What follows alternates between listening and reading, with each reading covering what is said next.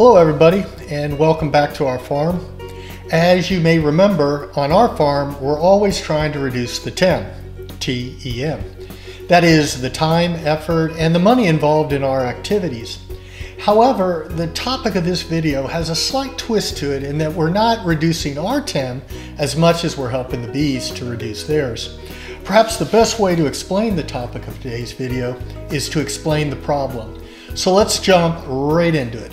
It's been estimated that it takes anywhere from 6 to perhaps even 8 pounds of honey to produce just 1 pound of wax. Thus, it costs the bees a lot in time, effort, and honey to produce wax. With this in mind, one problem with beekeeping is that a lot of wax is removed from the hive during the harvesting of honey, or when removing old worn-out comb, spur, or bridge comb, which represents a huge loss of energy and thus honey to the hive. So why not just put the wax back into the hive? Problem solved. Unfortunately, it's been reported that if you put wax in a hive, the bees just build comb on top of it without using the wax.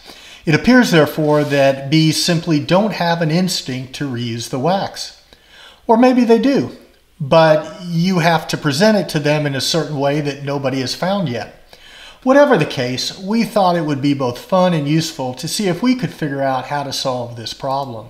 I would like to say that we had this great solution in mind, but in actuality, we really had absolutely no idea in which direction to proceed.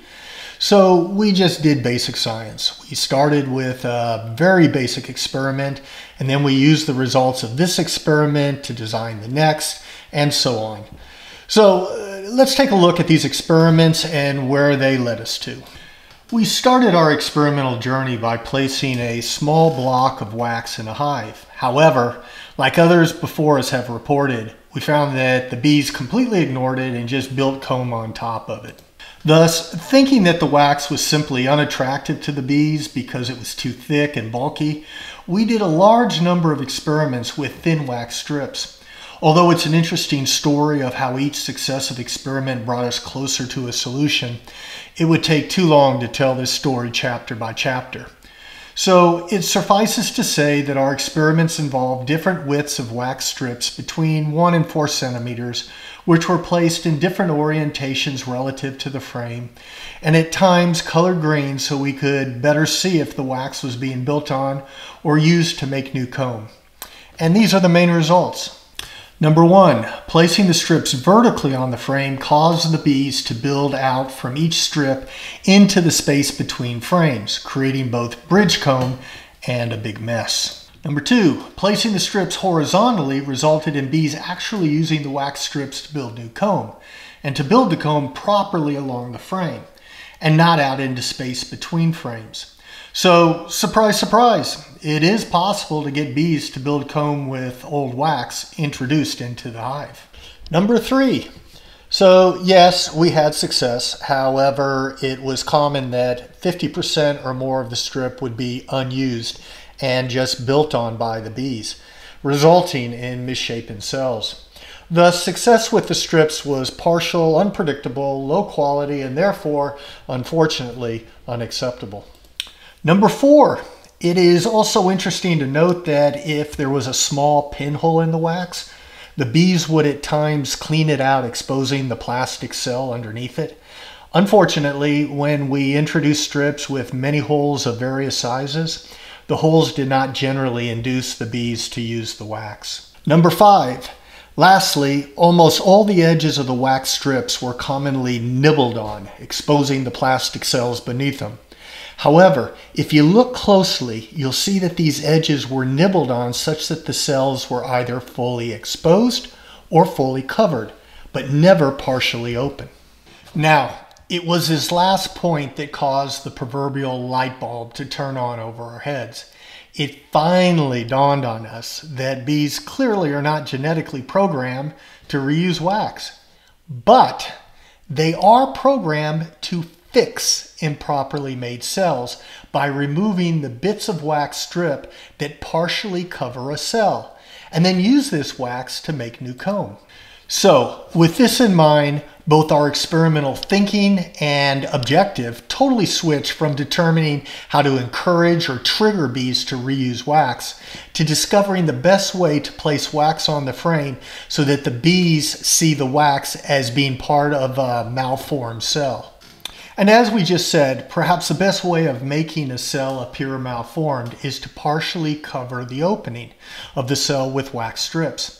In this regard, there are two ways to place wax strips horizontally on a plastic frame so that the wax only partially covers a cell. The first one is to make the wax strips narrower than the cell. The second is to make the wax strips wider, but still narrow enough so that when placed between two rows of cells, they never fully cover a cell. Okay, let's look at an example of how these strips performed. We can see that there are strips that partially cover a row of cells and are separated by a row of cells without wax. We also have the same strips, but that are crowded and not separated by a row of cells. And lastly, we have wider strips that partially cover two rows of cells and separated by a row of cells. And this is what the frame looked like after it was placed in a hive. We see that the strips that covered a single row of cells with the rows separating them performed very well. But similar wax strips that were crowded and not separated by a row of cells have some cells that were built on the wax strip, with several being deformed. The wider strips covering two rows of cells also performed very well. And yes, the bees did use the wax and not discard it from the hive, as you can tell by the green color wax on top of the cells of the yellow plastic frame. Okay, a few final thoughts. We have found that by placing a frame with wax strips into a new hive along with 9 blank frames, bees would always choose the frame containing the wax strips to start building comb.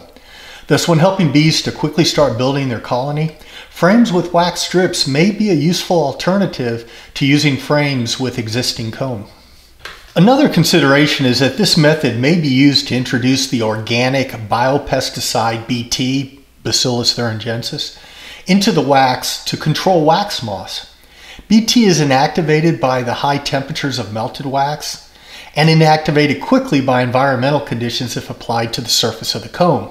However, it is conceivable that by coating the wax strips with Bt, the insecticidal crystals will be quickly internalized and protected inside the wax, thus making the wax comb immune to damage by wax moss, much like the successful strategy adopted by Bt corn and Bt cotton. Now, is that cool or what?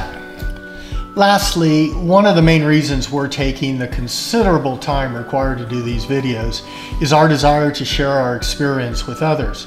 Thus, we would be very grateful if you would help us by subscribing and clicking the like button so that YouTube and its algorithms will allow others to see this video. Well, that's it for now. Many thanks for taking the time to come visit with us, and see you soon. Hey Tack, you busy? I thought we could maybe go for a walk. Well, we could go chase some rabbits. Well, we could go bark at Piggy. That's always fun. Hey, I just got a new farm video done. You want to go look at that? Smart dog.